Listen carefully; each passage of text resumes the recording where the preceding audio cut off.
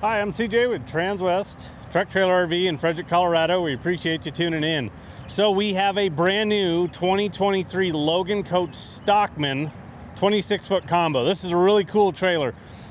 Stock combos have really evolved over the last couple years. You know, from just like a 4-foot straight tack and a 20 and 24 foot to now 26-foot trainer tack, IntelliTacks, dual man doors. I mean, about anything and everything you can dream of. But we're starting to notice that these trailers sell so much better and people are wanting these so much more loaded up than just a standard stock combo. So this Logan's gonna have a lot of cool features to it. Let's go ahead and take a look at the drawing. I'll show you some specs on it. Like I mentioned, 26 foot on the floor. We have a trainer tack with a front tack room. It's a 5-foot short wall. This one is standard 7.3 wide and standard 7-foot tall. Now you can do extra wide and extra tall if you want to go down that path to build a trailer, or we can set these up about any way you want. But this is an extremely well optioned trailer. We've got a couple different versions of this, either on hand or on order at all times. But when you're looking at a Logan, you're looking at a galvanized steel frame, aluminum body. So why is that important?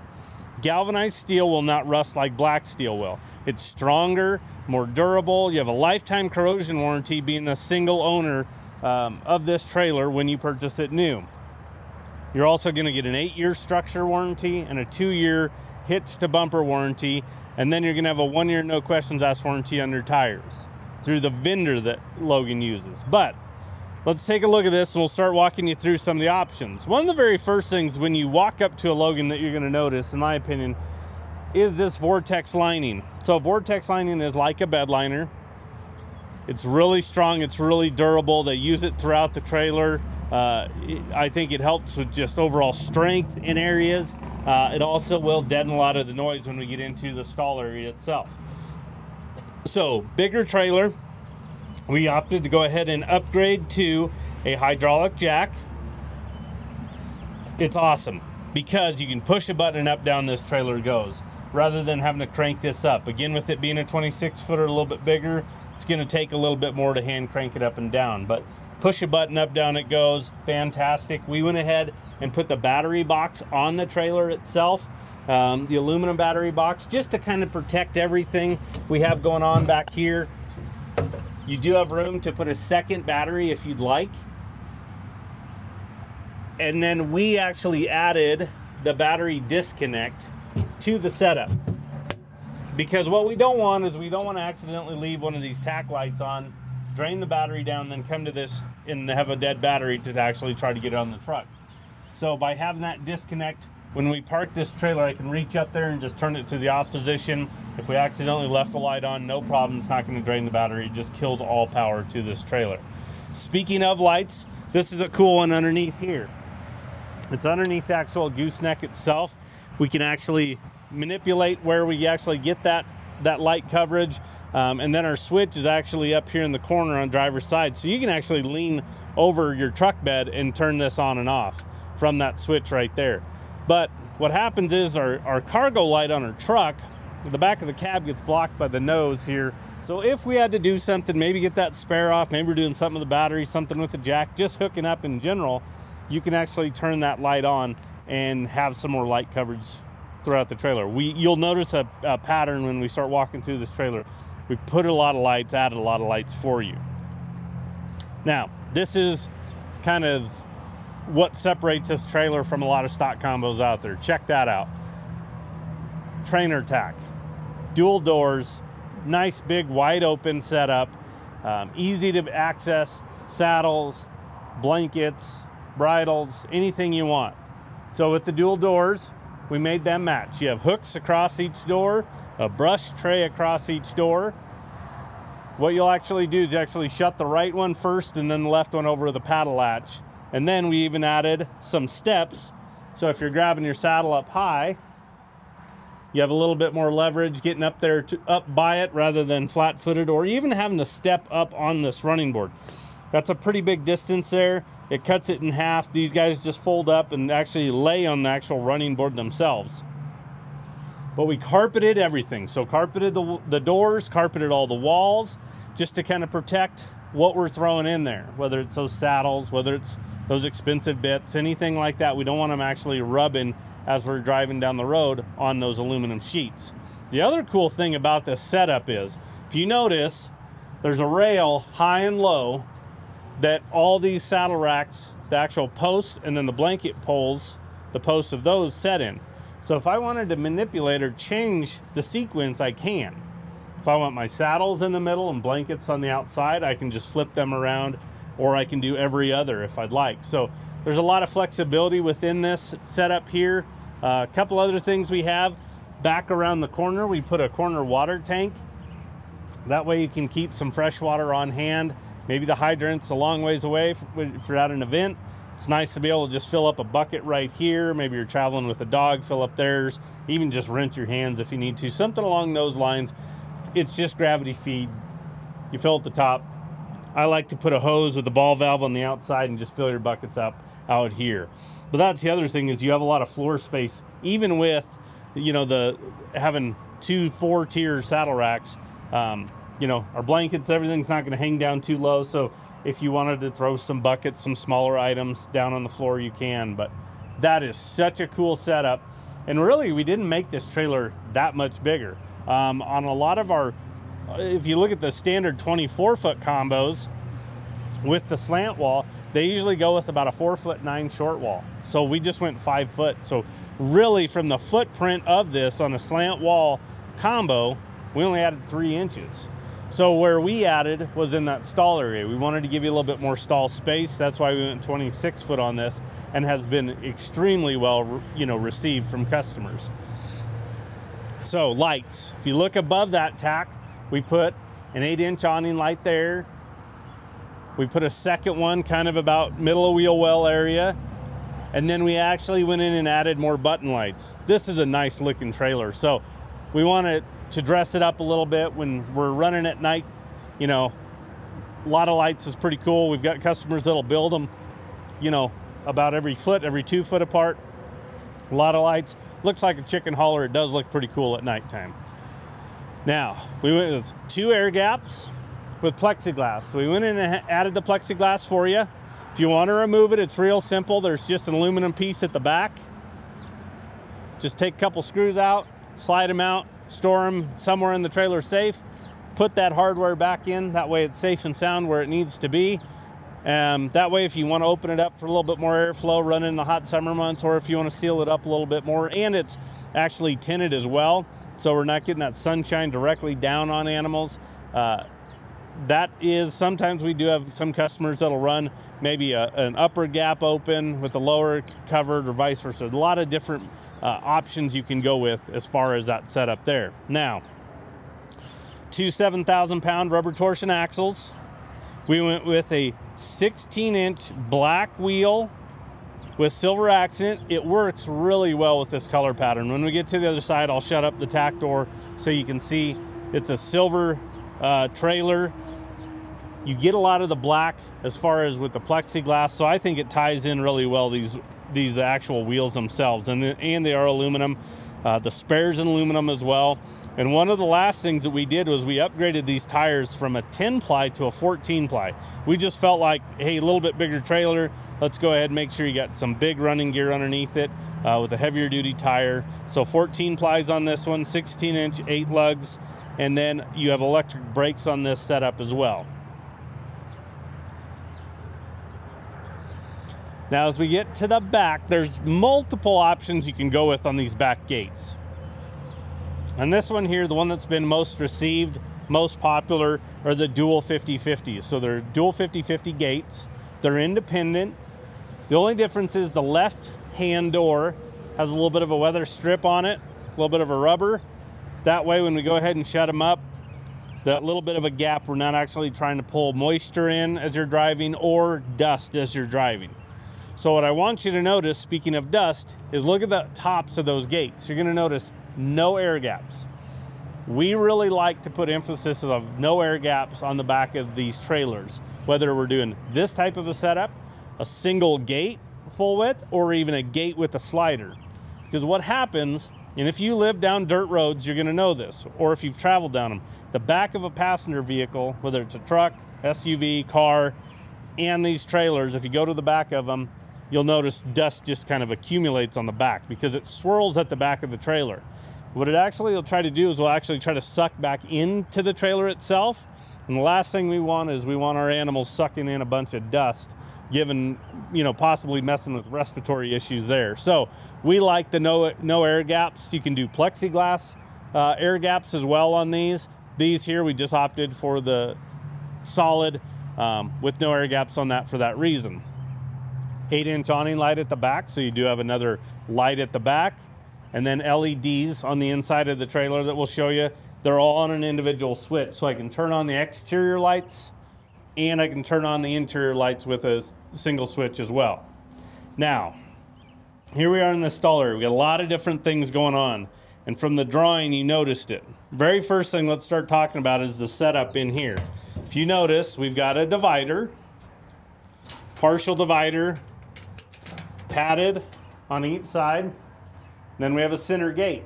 So from that partition wall to the center gate is just over 6'6". So that would be standard stalls on a slant load horse trailer. So with this center gate, that divider, and then the stud divider at number 1 here, so it goes clear to the ground, padded as well on it. But each one of these stalls is gonna, again, be standard size of a slant load trailer. Now, what's so cool about this is we just wanted to give you a lot of flexibility and a lot of options. So you basically have stud divider at 1, stud divider at 2, because you have your center gate.